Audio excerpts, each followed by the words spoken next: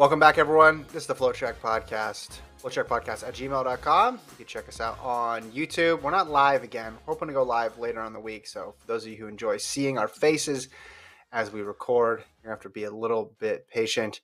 Back from Arizona is my co-host, Gordon Mack. Gordon, good morning. Good to be back. Got in last night. Watched a depressing Eagles football game get blown out by the Cowboys. But everything's okay. I got my Phillies. I have Ben Simmons still causing chaos in the sports world of Philadelphia.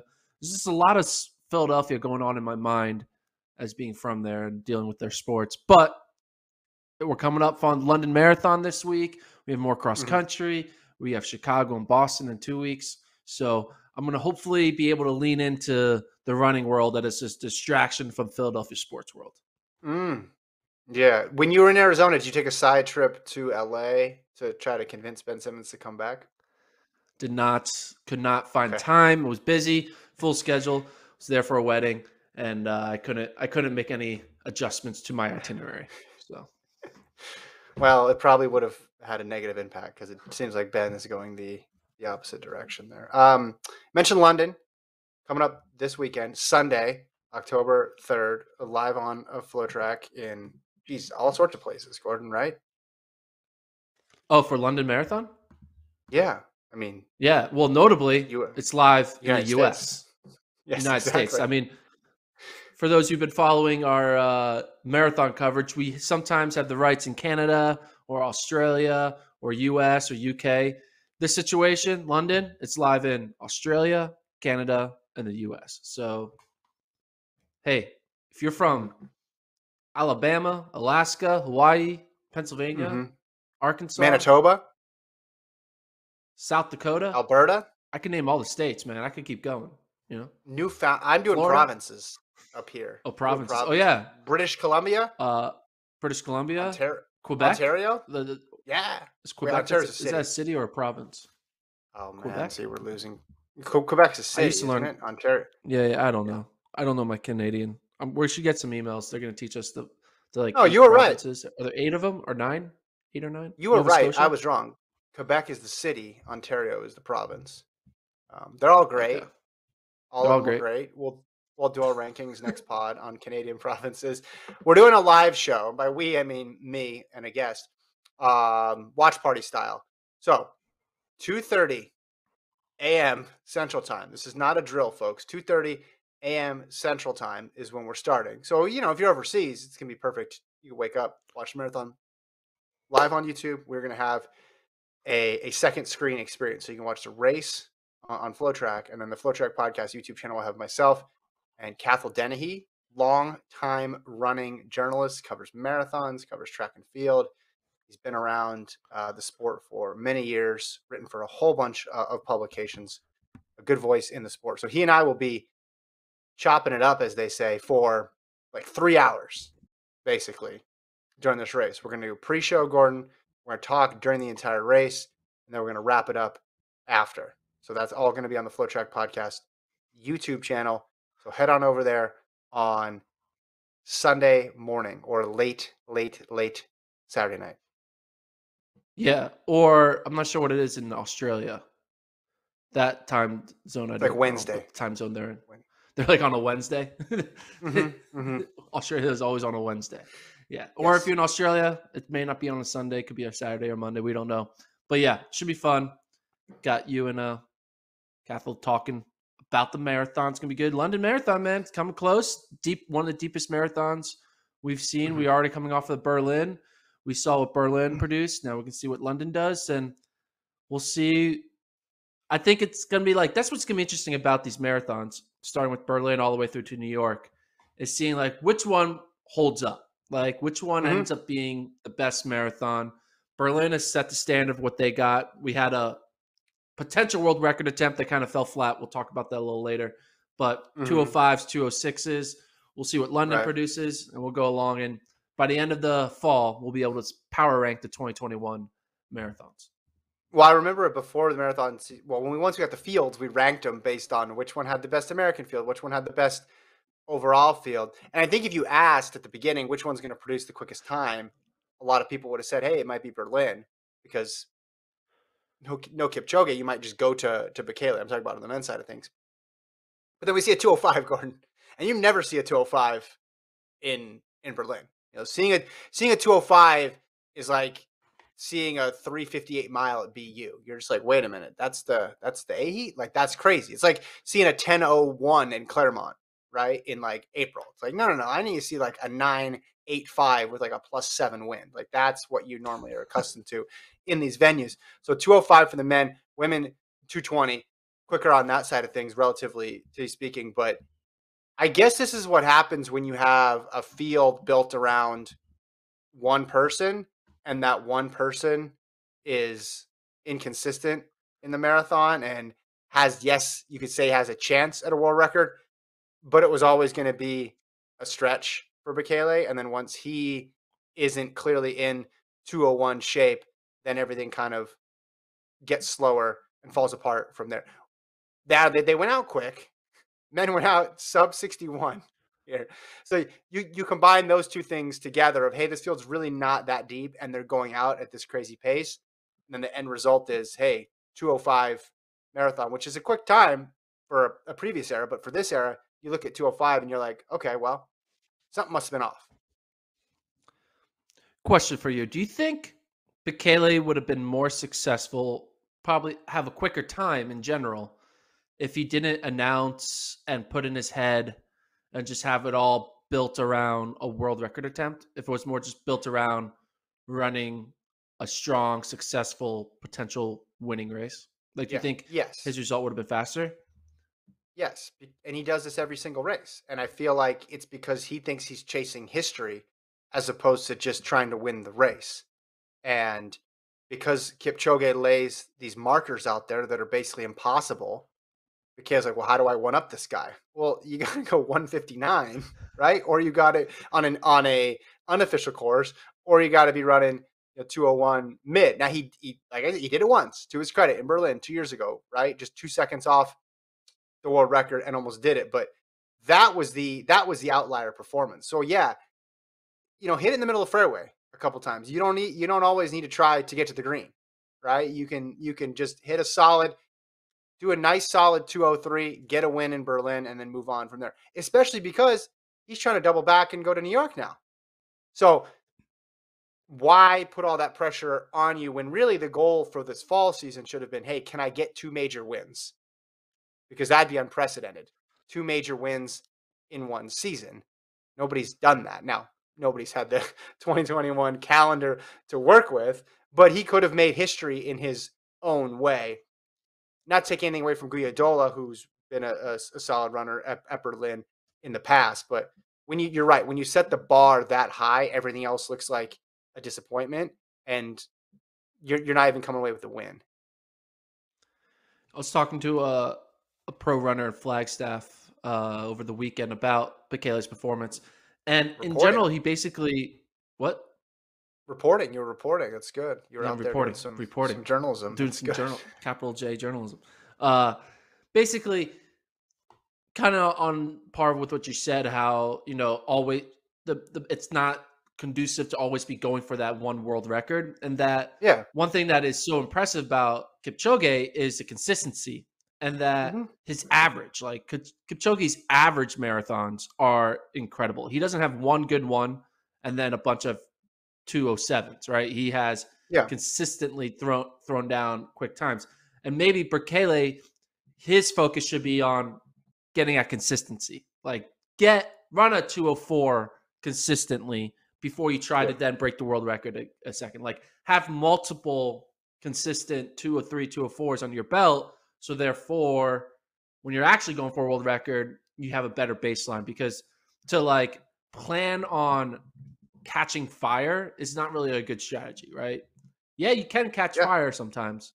It happens, but you don't plan on it, right? So it's easier to get the fire when you've been more consistent, right? So but at this point, though, he's 39 years old. I think that's opportunities basically passed to just because he doesn't. The problem with the strategy is each time you miss, it just makes you want to swing bigger the next time. Yeah. Right? Because now you got to make up for the last one. And you're like, well, how many opportunities do I have? And the whole marathon part of his career I felt was set up as this is just going to be adding legacy points to what he did on the track. And then it got really complicated when Kipchoge just piled, like you said, 202s on top of 203s, on top of course records, on top of sub twos. And there's just no competition for that. So now he's in this hole here where the only way he digs himself out is by somehow one-upping the greatest marathoner of all time. That's just an impossible position to put yourself in. Yeah, he's basically taking a bunch of half-court shots, hoping one goes in. Whereas Kipchoge is just Steph Curry shooting a bunch of threes, like 9 out of 10 every time. Yeah, I mean, and Bekele's Gordon, he ran 206. He ran 206.47 in this race. 206.47, and we talked about his success rate before, his completion rate of these marathons being at about 50%. And again, 201.41 can't take that away from him. Has had some other good marathon performances, but there's been some 206s out there as well too. There's been some races where he's not in contention at all for the win. And then you read these quotes after. Did you see the quote? It's in The Nation in Kenya, where he says, my plan is not only to break the world record before I retire. Everybody's talking about sub 2 hours. So why not? One day I will try this. I know it's hard work. I feel confident. So let's do it and see. I mean, you admire his one day his confidence. Once you're 39, yeah, man. Like, what are you gonna do? Again, I admire his confidence here, but this is just sort of this is getting to the point where it's like you got to show something at a certain point, a little more consistency. Now, maybe because the sub 2 stuff is unofficial, maybe he figures out a way to tilt the race setup more in his advantage and can get it. But to think that he could run faster than he himself ran in 2019 in what looked to be a perfect race is hard. I mean, he's chasing the 2019 version, so the 36, 37-year-old version of himself, which was really good. And there's no evidence that that's back. So I admire his confidence in himself that he just keeps going for it. I just wonder how many more of these do we go through before we stop taking it seriously as a world record attempt? Yeah. It's not to put it into an NBA comparison, like how many off-season 3-point shot highlight reels of Ben Simmons do you need to go through to realize he's not actually going to shoot threes in an actual professional game? Because we're on year 4 or 5 of Ben Simmons doing that. And we're on multiple years of Bekele saying, I am going to be the GOAT at the marathon as well. And everyone's like, dude, we already have that GOAT. His name's Ili Kipchoge. Sorry, it's okay. You had a great track career. You're one of the GOATs of track. But that's great. You should be proud of that. You don't need to do more. Mo Farah is not trying to do more in the marathon. He realized his goatness is purely only in track. I think Bekele. Yeah. But the problem is Bekele does have that 201. So once you have that 201, then you're like, well, it's like that little temptation's like, I have that spark. But that was fire. I think more and more we're realizing the 201 is the outlier, not the norm.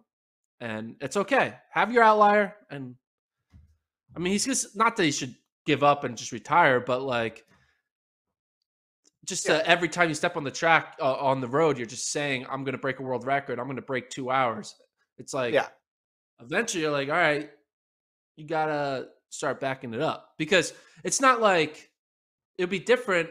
We'd have a different perspective. If he ran like 202, we're like, oh, wow. All right. He had an honest attempt at it. Like, he went for it. Yeah. But when you're DNFing and DNSing and 206ing, it's like, all right, it's not the same. So maybe we're going to watch, right? We're going to watch him in New York when he runs stride runs. We're going to watch him the next time he says he's going to break a world record. So, hey, we'll still watch as much as we'll criticize. We'll still watch. You go back to 20. This was his first one in 2021, right? He didn't run one in 2020 because he scratched London. You go back to 2019, he finished one. It was amazing, 201.41. You go back to 2018, he ran a 208 and got 6th in London and then DNF'd in Amsterdam. You got 2017, he had DNFs in Dubai and then Berlin. In the middle of that, he got 2nd in London with a 205. 2016, He got third in London, then won Berlin in 2:03:03. So that was pretty solid. And then his first year doing the marathon, Paris, his debut 2:05, and then Chicago 2:05:51, and got fourth. So yeah, there's more misses. Judging on his very high bar, there's more misses in there than there are hits. The New York thing is interesting though. I like the New York move because you know what they're not going to be talking about in New York? You know what two words they're not going to say? And if they say these two words, I'm going to take this microphone and I'm going to throw it on the ground. World record. Anybody talk about world record, the New York City Marathon? Stop talking about it. I don't want to hear it. So they won't. That'll be off. Now maybe they'll say course record. He's going to beat Jeffrey Moutet's course record, but course records don't have the prestige as world records. So that's good for him. That's good for him. And it's his first, right? Because he hasn't run in an Olympic marathon before. He hasn't run in a world championship marathon. All those marathons I just listed to you, Gordon, Chicago, Berlin, Amsterdam, Paris, they're all fast. They're not New York and Boston. So this gives him a new opportunity. Maybe he is better at these types of marathons, right? Just as we haven't seen Kipchoge in these sort of marathons. We don't know what Kipchoge would look like in New York or Boston. We've seen him in championship marathons, and he's Kipchoge, so we know he'll be fine. But Bekele, we don't know. So maybe he can be a grinded out runs. Maybe he runs a 2:07, 2:08, but wins the thing by a minute and has a New York City Marathon title to his name. I just hope he actually runs it. And I'm concerned now that he's not even going to run it. But I want him to run it because I just want to see Bekele in a different setting, and I think a new setting will do him a lot of good. The elite runner who I spoke to in Flag, who mentioned that Bekele needs to work more on consistency and it's all about the average, not the one-off. He was like, if Bekele runs New York, he's going to win easily because he was very confident. He's like, Bekele, that's what he needs. He needs New York. He needs to not be going for world records. He needs to just going for wins. And who is this person? It sounds like they're in tune with me. Was this Eliud Kipchoge? Because Eliud and I have been, we've been texting a lot. No, so it would make sense. Okay, not him. All right, not the. He's running Boston. He's running Boston Marathon. That's the only hint I'll give you. Oh, interesting. Running Boston Marathon. Okay. All right, we're not. Okay. You can't catch me. I'm not gonna. No, just kidding. I'm just stone face. You can't get me to. No, I'm in line with this mystery person, whoever he or she may be. I think that they're bringing up a lot of good points. I'm just saying that as a way to compliment my own point. But here, why didn't he try? And I know things got screwed up with the pandemic, but I feel like he should have done this pivot earlier. Once he realized that you're right, there's already a GOAT that's spoken for, and this world record's gonna be hard to chase. His move should have been, all right, Bekele, or all right, Kipchoge, you're going to rule over Berlin and London. I'm going to take New York and Boston. And that's where I'm going to make my living. And people always say, they do this comparison where if someone's good in cross country, they think it means they're going to be a good hill marathon runner, which is I don't know, man. That's a stretch. It's 8 or 10K on the grass is ultimately going to make you a better marathon runner in races where there's hills, but if it's flat, it's not going to. But Bekele obviously has all that success in cross country, so people have talked about it for a while. I think that should have been his move before. It may be too late now because he's 39, but at least we'll get maybe a glimpse of what was possible. So I just hope we end up actually seeing him do it, and it's not a scratch or a DNF. And I'm going to be honest, even if he were to break the world record, it's not going to change the GOAT status of Eliud Kipchoge. Correct. Lamont Jacobs won the Olympic gold in 100, but none of us are saying he's the best sprinter in 2021. Trayvon Bromell has the fastest time in the 100 this year, but no one is saying he's the best 100-meter runner in 2021. Just because you had the fastest mark doesn't just guarantee you're the best. It's about consistency. And DeGrasse and Curley showed that consistency in the 100, whereas Kipchoge has shown the consistency career-wise in the marathon. So that actually be an interesting exercise. Go through all the world record holders in track and be like, is this person the greatest ever in that event? Because you look at Bolt and you're like, oh, that's easy. It's obviously Bolt, but are people arguing that Wade Van Niekerk had a better career than Michael Johnson? Like, I don't think many people are arguing that, even though his PB was better. I The mean, men's 800, I guess it would let's work. go through it right now. Usain Bolt, you would say yes. Wade Van Niekerk, Yeah. I would say no. Right? Right. Because Correct. Yeah. I feel like there's been more dominant people. David Rudisha, yeah, I would say yes. Yeah. Yeah. El Garouge, 1,500 mile. Yes. Yeah. Yeah. Cheptegei, no. No, not yet. Yeah, His exactly. chance. Not yet. Not yet. Not yet. The 1 hour track, Mo Farah. I'm just kidding. I'm not gonna bring it up. 100%. Marathon, Kipchoge, 100%. Marathon, Kipchoge, yes. 110 hurdles, Arias Merritt. No, I don't think people would say he's No. the greatest of all time. Yeah, I don't think so. Especially now that Holloway's about to break it. Warholm, I would say yes. 400 hurdles. Yes, he has enough consistency up there, and he's got all the titles. But going back to the hurdles, it's like if Holloway opens up next year at a meet in Gainesville and runs 12:79, no one's going to be like, yeah, it's him, greatest. True, because he ran 2/100ths of a second faster than his old PB. People are going to be like, he's the greatest of all time now. There needs to be more medals. It's a little more complicated on the women's side because some of those marks are out there. Pretty far yeah. Flojo, you could. I don't think so. Right now, because I mean, her career wasn't that long. Yeah. Marita Koch in the 400. I don't think people would say 1985. No. Yeah. Then 800. You have a lot of the. How do you say her name? Well, let's look at Kratovalova. Krashkalova in the 800. How about I don't know. How about Dibaba in the 15? Is anybody putting Dibaba ahead of Faith Kipyegon? No. No. Now, Kipyegon could get that mark. I mean, same thing with if Lincoln was here, he could go off on his rant about the pacing lights, about Gidey in the 5 and the 10. Yeah. But like, I mean, Sifan Hassan is just, in terms of resumes, is just so far ahead because of what she's done. Hurdles, Harrison, would not be. And then women's 400 hurdles. I mean, is Sydney the greatest of all time yet? I mean, you'd have to. I think soon will be. I think she's in the same category as like a Grant Holloway, where if they keep doing what they're doing, she's ahead of Grant Holloway. She's ahead of Grant Holloway. She's ahead of Holloway. Gold medal in it. But like, no, but like she's just Muhammad. She needs to do it for 5 more years. You'd have Muhammad ahead of her right now because Muhammad has more gold medals. So you'd have Muhammad ahead of her right now, but it's possible within there.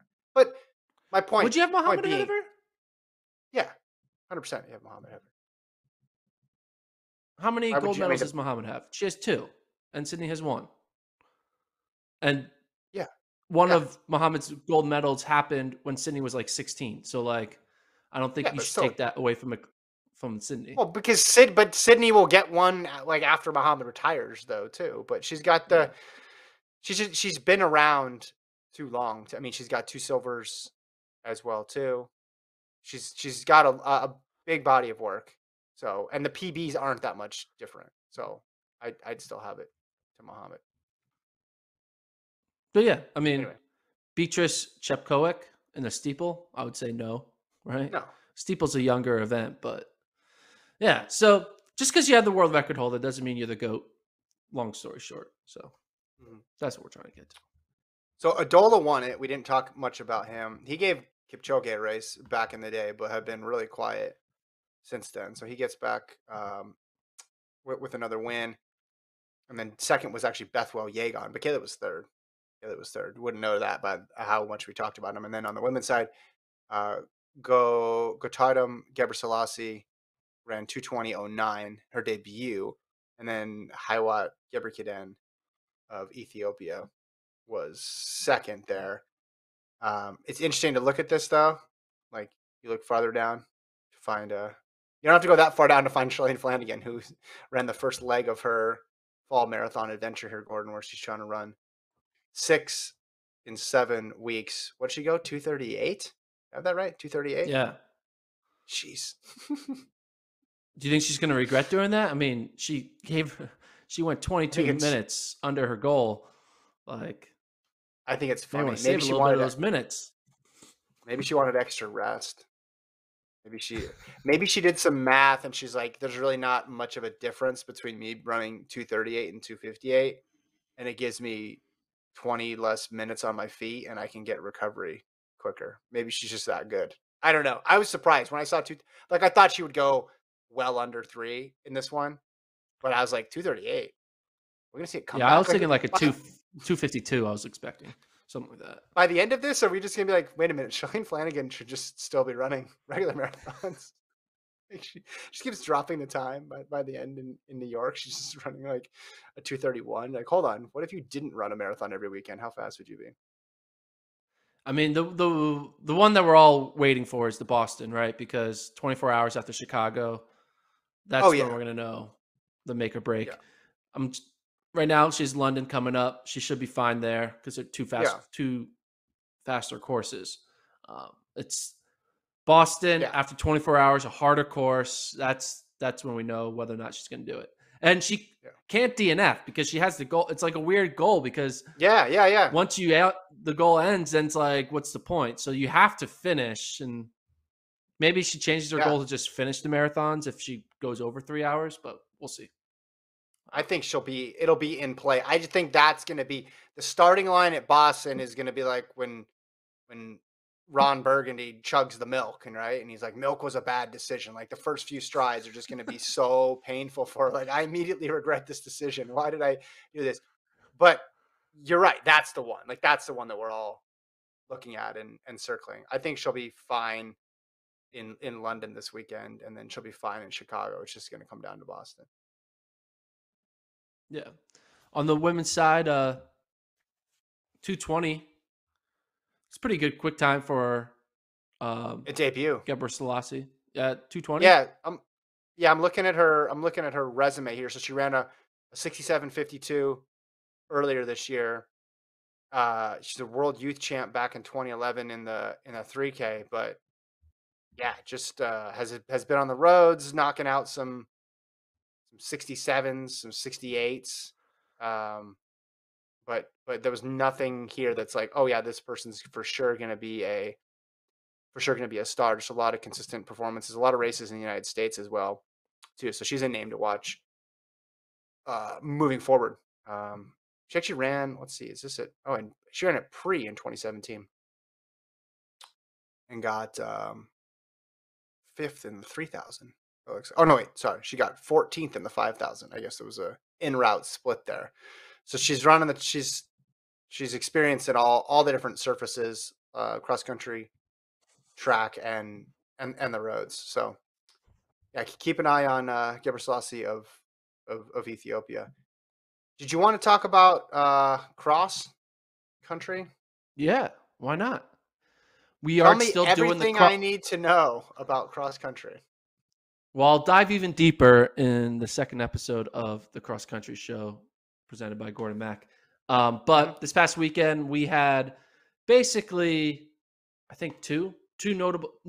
We had three notable races. We had a race out in Eugene, Bill Dillinger with the Oregon Ducks and a few other teams. We had a race in the middle of the country, Roy Griak in Yep. Minnesota, where at Iowa State going up against BYU. And then over on the East Coast, we had the battle in Beantown where Arkansas was there. The North Carolina women were there. Good action all around. The highlights from all three. I'll just do a quick 30 seconds on all three. Start on the West Coast. Bill Dillinger. Cooper Tier wins his season opener. His teammate Aaron Benfeld, a transfer from Cincinnati, second. So Oregon has a great 1-2 punch. And the takeaway I get from this is the what if. What if Cole Hawker was also there? Because if Cole Hawker was there, they would have probably gone 1-2-3 in that race, and you'd be thinking potential team title chances. But without Hawker, it's more going to be about, being a top 10 team and Cooper Tier being the mix to win it all.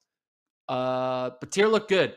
So he's going to be in the conversation with the Mances and the Kiptus and all those guys when it comes down to Tallahassee. The women's side, a not redshirted, like a transfer from Europe, Izzy Thornton Bott or something like that. She won, but she didn't run for Oregon, so she'll probably debut for Oregon in the next race. But the surprise there was the Utah women won easily, very dominantly, and they went from being not ranked in my rankings to being a top 15 team. So Utah women, with the slew of transfers, did very well out in Dillinger. Moved to the middle of the country, Roy Griak. It was a BYU Iowa State battle, basically a preview of potential Big 12, right? BYU and Iowa State going at it. And it was a close race. It's a difference of 1 or 2 points between the teams. BYU beat Iowa State. But the individual battle between Kiptoo and Connor Mance, very close. Mance pulls away at the very end, wins by about a second. But seeing what Kiptoo did not do the patent go out 8-minute 3K and then just try to kill everyone in the first mile or two. He's changing his race plan. Kiptoo is now staying back with the pack and really only making the move later with the leaders. So that's going to be an interesting dynamic to see, because last year everyone was talking about, what do you do with Kiptoo? He's going to go out really hard. You don't want him to get too far out because how are you going to catch him? But the race plan has changed. No Martin Smith there, obviously, as the new coach. So they, Jeremy Sudbury in his first year looks like he's changing it up with what Kiptoo's doing. And you can't say it didn't work. He still got second to the NCAA champion, so it's not the end of the world. But seeing a more strategic Kiptoo is something that will be exciting to see how that plays out the rest of the year. And then over on the East Coast, but BYU, they won. By a point. By a point. So BYU still stays as a podium team. Iowa State, they only lost by a point, but the field, here's the thing. I'll talk about more on a cross-country show. Just because you lose by a point to a team that I think will be a podium team doesn't make you all of a sudden like the 5th, 6th, or 7th best team.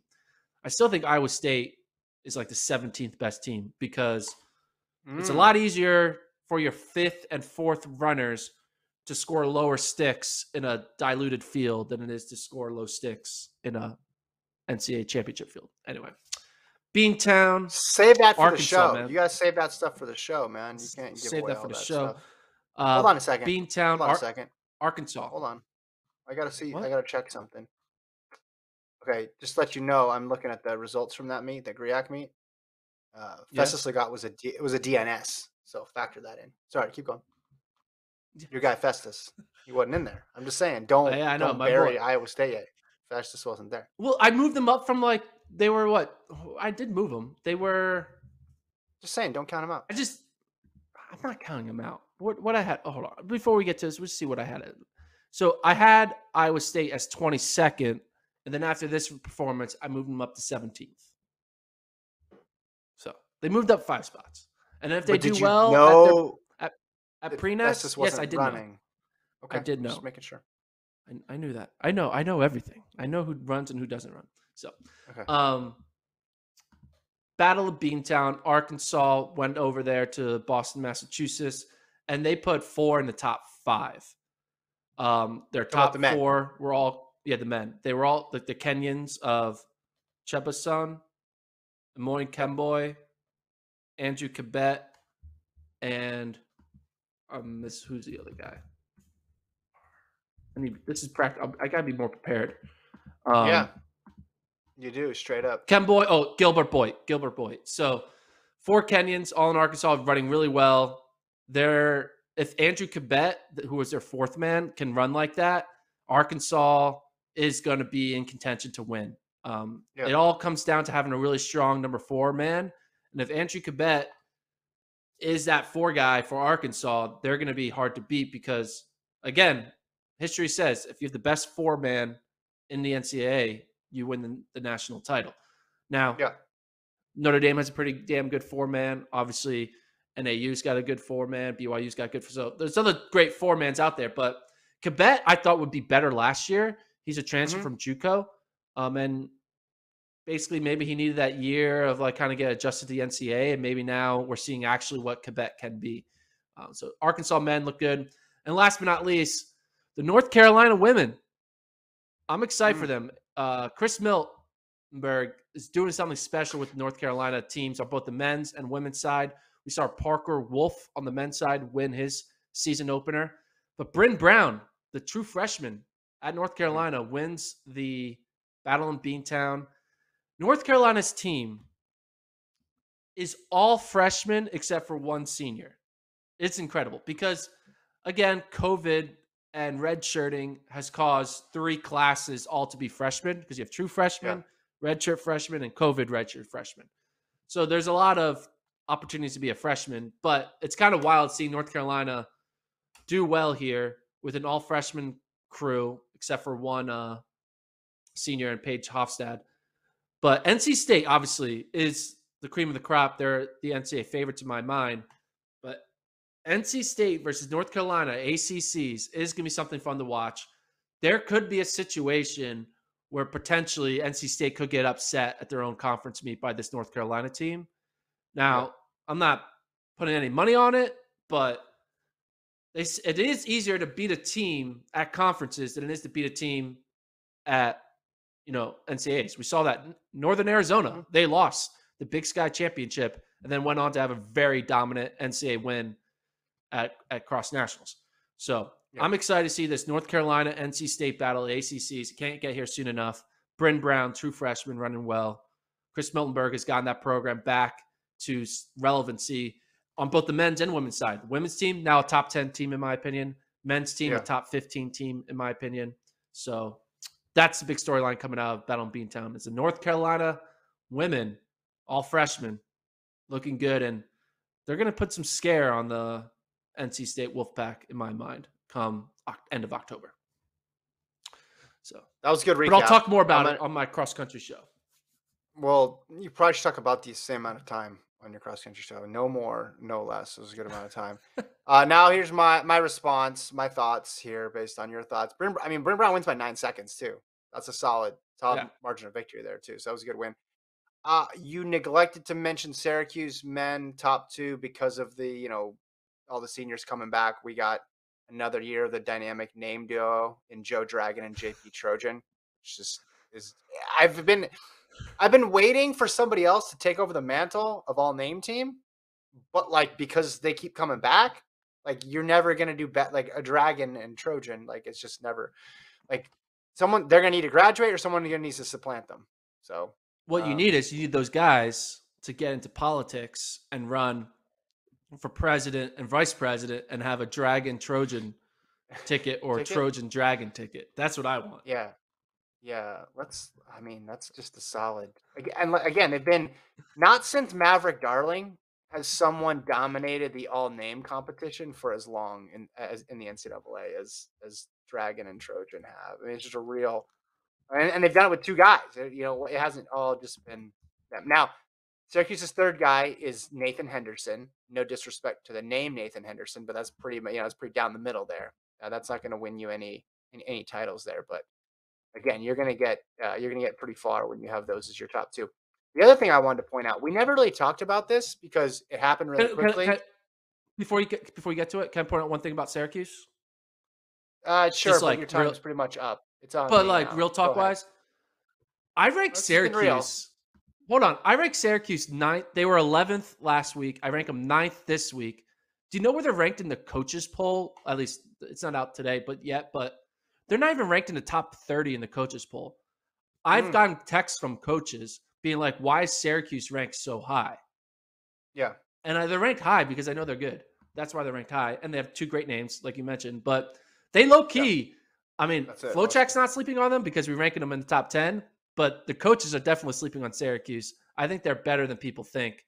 I think they're a top 10 team, not a 25 to 35 team. Anyway, so what's wrong with the coaches? What have the coaches been doing? They're not paying attention, or they don't. I'll go on another rant on. Don't do. I was kidding. XC show. I have my thoughts on what the coaches think. So yeah, save that. Make that a tight 3 minutes and put that in the show. Okay, my last point in college cross country, and this isn't about cross country. It's about track. So track people, listen up as well too.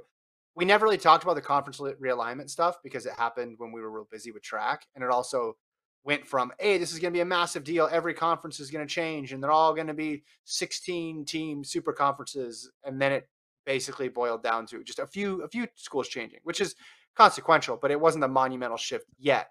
Yeah. But I'm looking at those ads for Big 12, the teams that they added.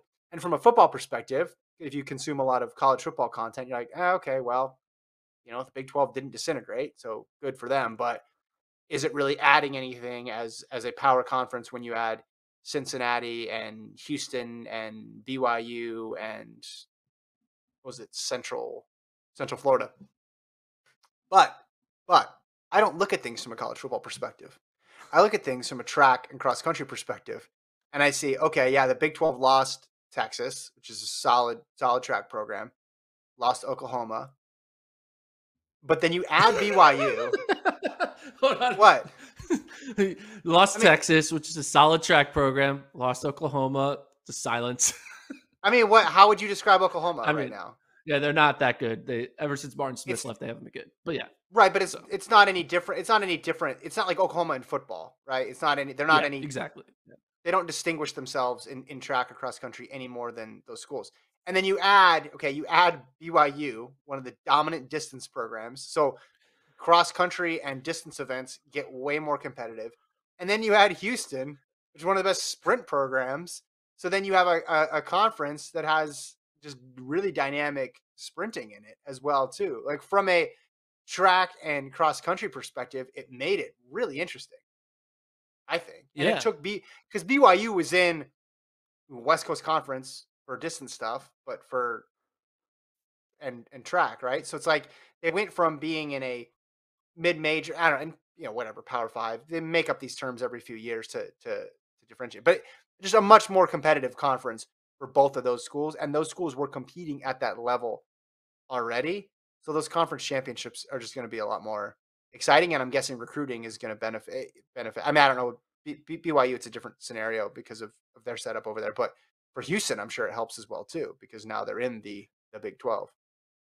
Yeah, you could the removal or addition of an Oklahoma doesn't really change much track wise, but the loss that you get from losing the Texas distance and the Texas sprints, you gain more by trading Yeah, away yeah, Texas sprints and Texas distance by adding BYU distance and Houston sprints. yes, yeah, So it's the conference got just much better on both ends of the spectrum, yeah, which is great. And like you mentioned, Iowa State BYU, that duel is now going to be a conference duel. And then when you throw in yeah, Oklahoma State, you know, a BYU, Iowa State, Oklahoma State in their prime, like there could be a yeah, chance where this conference could have 3 podium teams, which would be incredible. yeah, I'm not sure.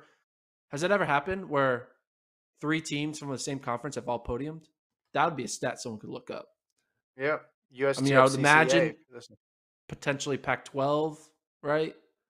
With like a Stanford, Oregon, Colorado something, when they were joined. Colorado. Yeah, yeah. But Look, I mean, like Texas is solid because they're good all around, right? You see them; they're good in the yeah, field. They're good at sprints.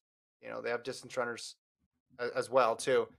But the pure power of Houston, and you also get the sense, and I know nothing lasts forever, but you also get the sense like Burrell and Carlos built that thing to last, I think, and they've just yeah. done it now enough times to where you see it. And BYU obviously has this rich tradition, and they invest so heavily in distance that you have to think they're going to be able to keep that going now. It's not just going to be a hey, this coach was here and they're really good, and now it's going to disappear. Now they might have some lulls like every program does, but with Eyestone and Taylor there, it just seems like every year they're going to be podium contenders at the very least. And just the track, I mean, you go to try to win a conference title in that. Like, think of the schools you have to get through on like the sprint and distance side of things, right? I mean, because Yeah, well, sprints.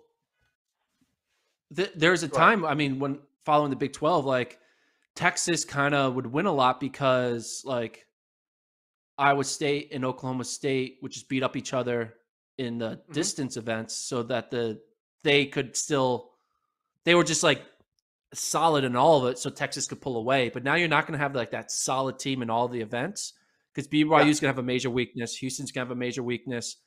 All the other teams now have major weaknesses where it's going to be a lot more parity in the deciding who wins the conference championship because a lot of well, yeah, you times got Texas could pull away because they just be solid in everything, but there's no team now that's going to be solid in everything. It's going to be like really good BYU distance, really good Houston sprints, TCU good in sprints, back and forth. yeah. So Well, it's going Baylor, to be fun. right? Look, I mean, look at Yeah, the teams that have Baylor. put out like monster sprint programs or at least athletes. Baylor has been really good. TCU has put up big numbers, and Texas Tech has put up big numbers. So you throw Houston in there, and then on the flip side with distance, like you mentioned, you got Iowa State in there that's been really solid, and then you have Oklahoma State, and then now BYU. So you have the numbers there. And I like it when it's not just two teams. And I think in both on the sprint and the distance side, it's at least three teams that you can envision being really competitive for a long time. It was just one of those weird things where you're hearing everybody talk about, it's like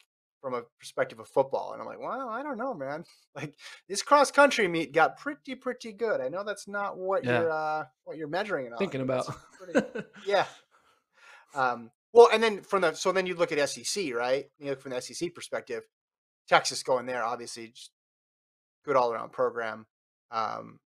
So they'll just add to the strength of that conference. And then I guess cross country wise, the men would be in a pretty good spot. I mean, but you're just talking about how great, Alabama is, right? And Arkansas is Yeah.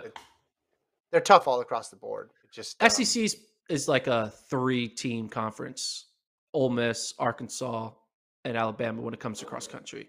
Cross country, yeah. So yeah, those are always the 3 solid ones. right. So throwing Texas there, they'll be like in a 4.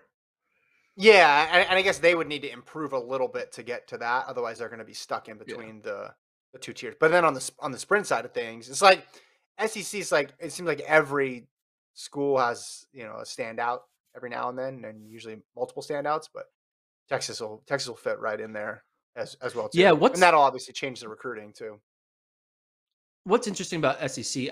Maybe this is like a weird stat to come up with, but I feel like a majority of SEC finals, they have the most parity in who gets points in any given event. Like I feel like most of their events, 6 teams are getting points in every event. Yeah, like because they rarely have outside of distance, because Arkansas could rack it up or Ole Miss could rack it up, but in a sprint events, you rarely see Florida get 5 people in the final, or an A&M get 5 people in the final, or whatever, right. or LSU. It's always one LSU, one Florida, 2 A&M, 1 Vanderbilt, or whatever. It's very spread out. Now they had Texas in there. One Texas person's going to get in that final, and now it's going to be weird. It's just going to be a lot of colors on the track every final, because you're not going to see 3 Longhorns or 3 Aggies. You're just going to see one of everything. Well, you look at the teams and you can think of absolute superstars from those teams all in the recent memory, right? Like you can name Alabama superstars, Georgia, Auburn, Tennessee, Arkansas, Florida, LSU, like you mentioned, Texas A&M, like South Carolina, and in a variety of events too. It's not just they had that one guy in the 400. It's oh no, they had that really good triple jumper and the high jumper, and they also had a good 4x1 that year. You're right. A lot of them are very balanced, and some of them, they're more consistent throughout the years, and then some of them have these, where they pop and they get a great 4x4 out of nowhere. But yeah, Texas will be good in that conference. Obviously, they'll slide right in. Obviously, it'll be a challenge, but I think the benefits there are pretty evident. And then I like that new Big 12. I like that new Big 12. I mean, maybe Central Florida, now that they're moving up. I mean, obviously that's a hotbed for sprints, the state of Florida. So who knows? I like that phrase. I like that new Big 12. That's a T-shirt. You like the new Big 12? I like that new Big 12. Wait, who are the 4 teams that went? BYU, UCF, Houston, and who was the 4th team? Cincinnati. Was it Cincinnati? Cincinnati, they low-key got some good runners occasionally. I mean, Aaron Benfeld, who's now running at Oregon as a 5th year, he's a legitimate 1330 type guy. So even Cincinnati will throw in a couple fast individuals here and there to kind of mix it up.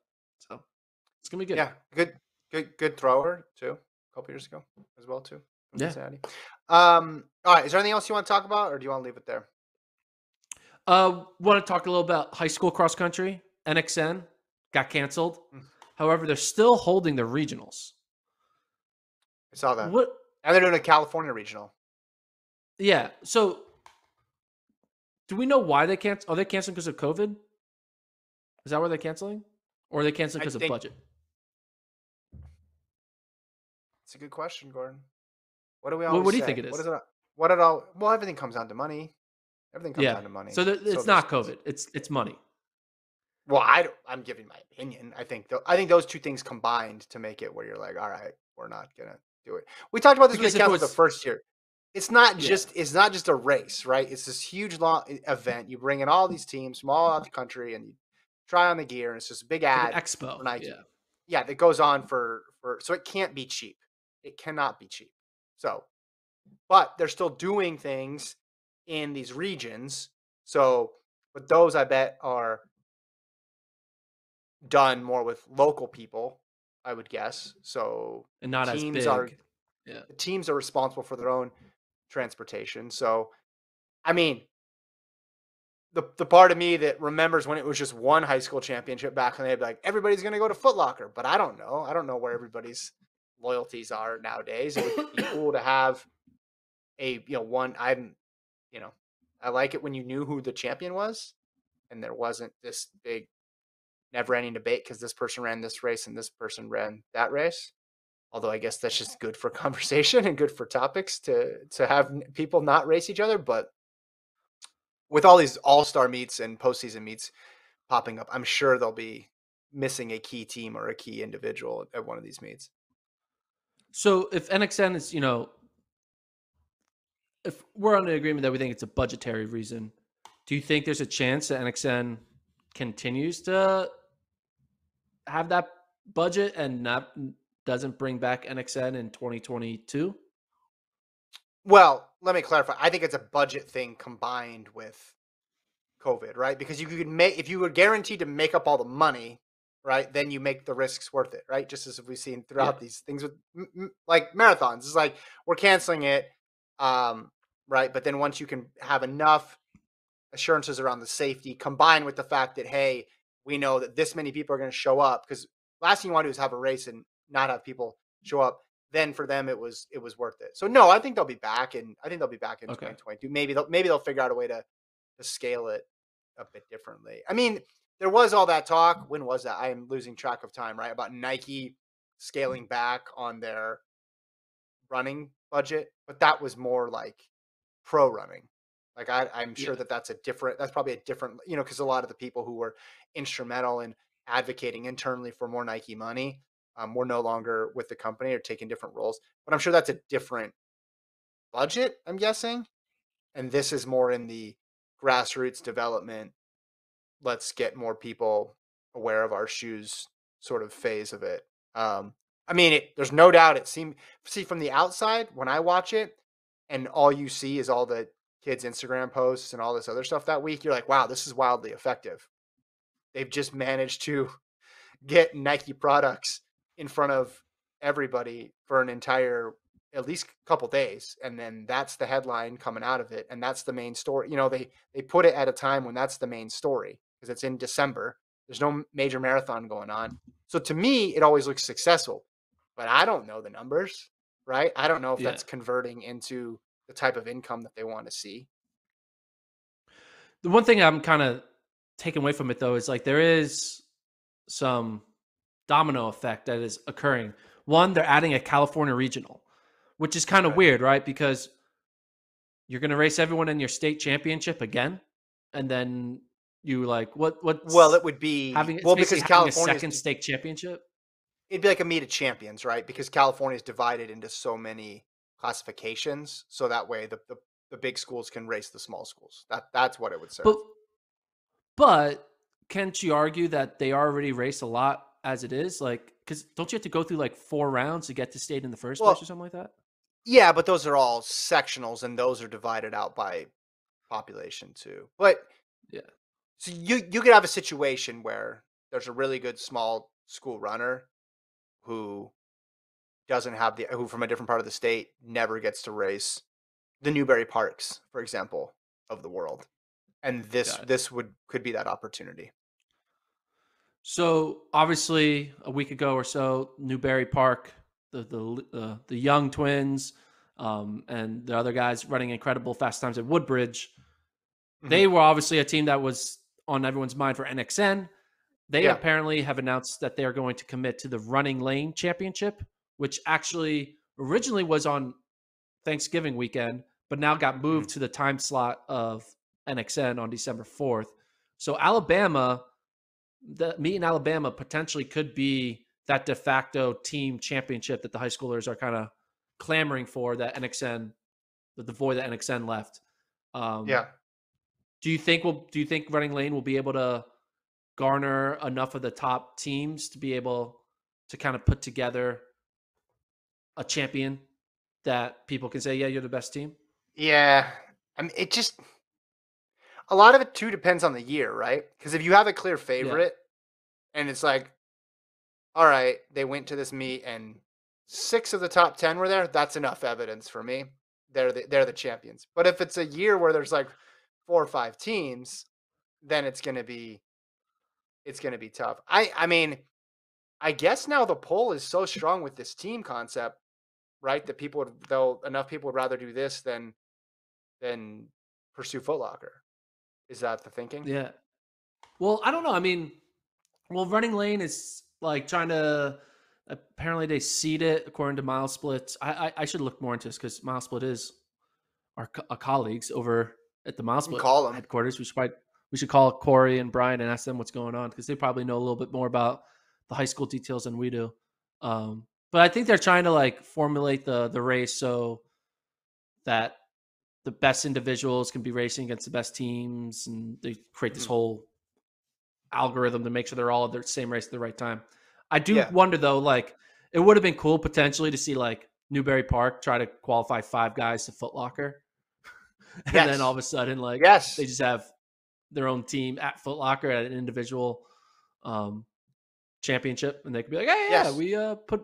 But now they're not going to be able to do that though, because just so people know, Foot Locker West, exactly, is the same day as Running Lane, right? Yeah, those two meets overlap, right? So,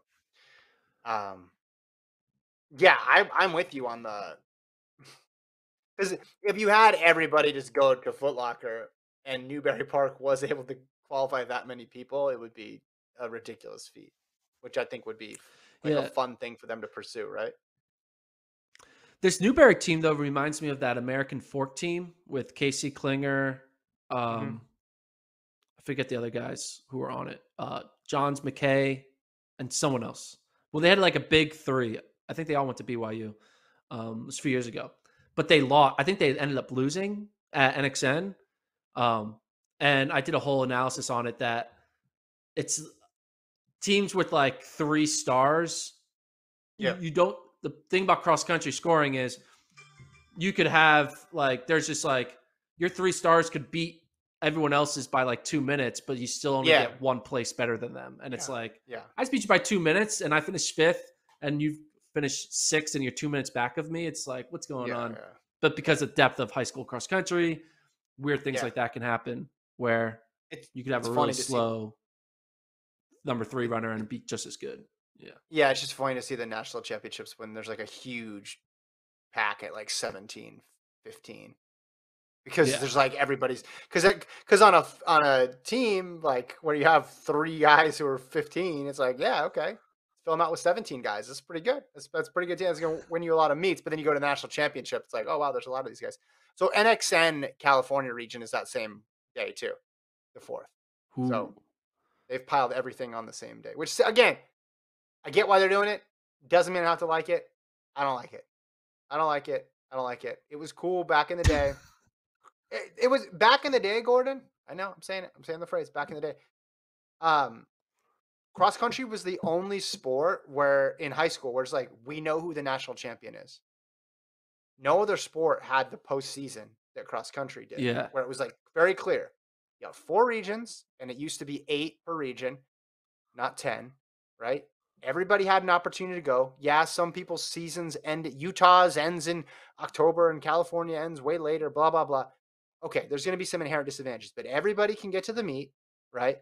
Everybody runs, and then you literally know who the best people are, right? You couldn't do that in any other sport in high school.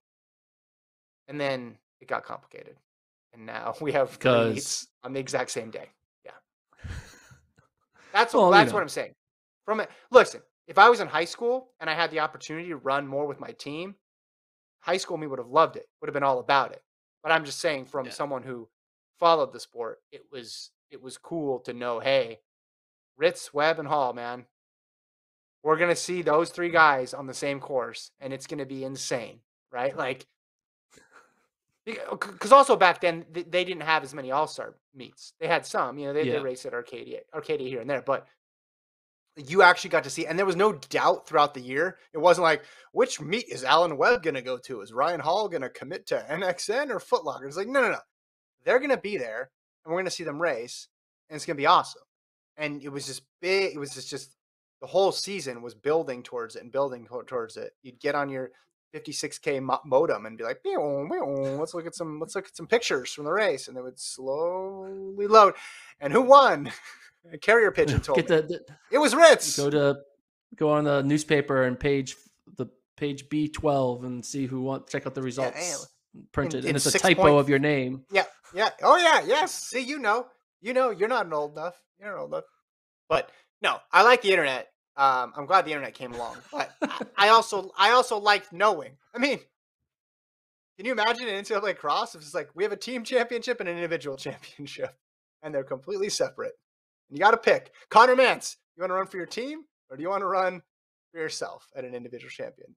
It was I mean, we kind of do get that. We get that a little bit when like people opt for the DMR versus an individual event, like when Jared Goose isn't running the indoor mile.